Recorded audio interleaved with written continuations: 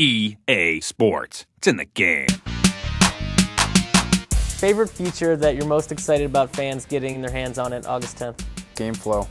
For me, single-handedly changes the way I experience Madden. I can play more games of Madden, so there's a lot of new great stuff, but it's hard for me to enjoy it if I have to commit an hour. But maybe I can play 2 games in 30 minutes. We talked about 63 minutes. That's how long the average game was. And if you're only spending 17 minutes actually on the field where play-by-play and color commentary makes sense, well, how do you fill the rest of that time? The guys flow better together, the visuals flow better together because you're not filling dead time. A lot of the benefits you see offline translate directly to online. I think the first thing is just game time. I think just like offline, not everybody has an hour to dedicate to an online experience, and add to that the fact that now you need to also be online at the same time your friend's online in order to play an online game. Having a shorter game experience makes that a lot more accessible to the broader audience. The coaching tips that actually, the on-field audio of telling you how to run the play. We've got you out of the gun to buy time. So having that information right when you're lining up for your play and saying, look for this guy crossing here, that's something immediate and you're hearing it. Back in Madden 10 and before, there were times when I was almost panicked. I'm trying to pick the right play. What's my opponent going to do? Am I calling the right situation? Then I'd get out there and I'd have to worry about execution. Now with Gameflow, I like execution. I just like knowing what am I supposed to do? How am I going to get this done?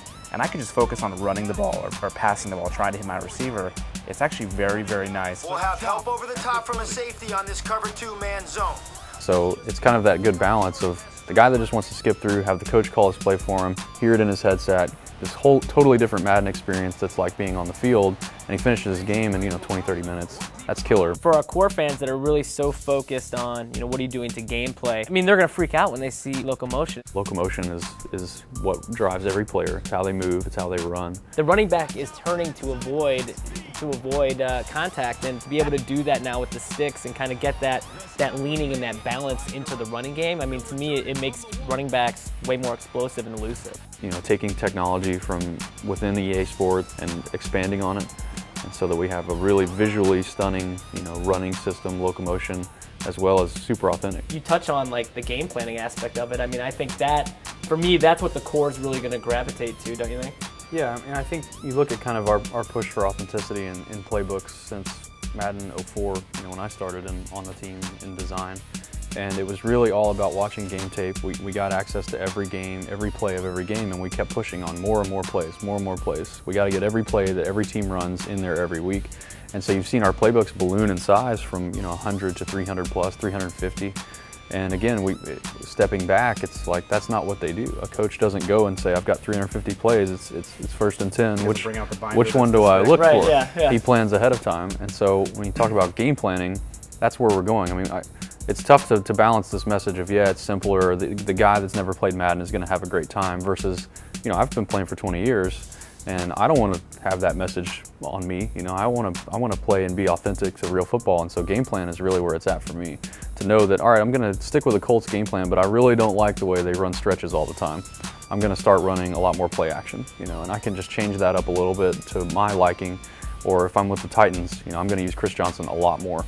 I'm going to move him out at receiver, and I'm going to start passing to him if I want to. What's cool is I was talking to those guys, and I was talking to Coach Fisher about Chris Johnson, how he uses him, and he said, last year when he started off so hot, when they went to Vince, they had to change up that game plan. And what's really neat is I was asking them, what are the different situations that you have on that play sheet? And they all had the same ones. It's all about red zone. First, they call them openers. So 1st and 10, 2nd and mid-range, 3rd and long. And so to have all those, I think we have 24 key game situations that you can take up to 15 plays and put against it. And the idea of being able to weight them so that whatever your money play is, quote unquote, that's the play that's going to be called for you more often. I think that's huge because that's what he was telling me. He's like, every week we figure out, man, this play's really working well. And so they might tweak it, but they certainly move it up into their kind of priorities for those key situations. I think you see a lot of more seasoned gamers is they find plays that work and they call them over and over and over again.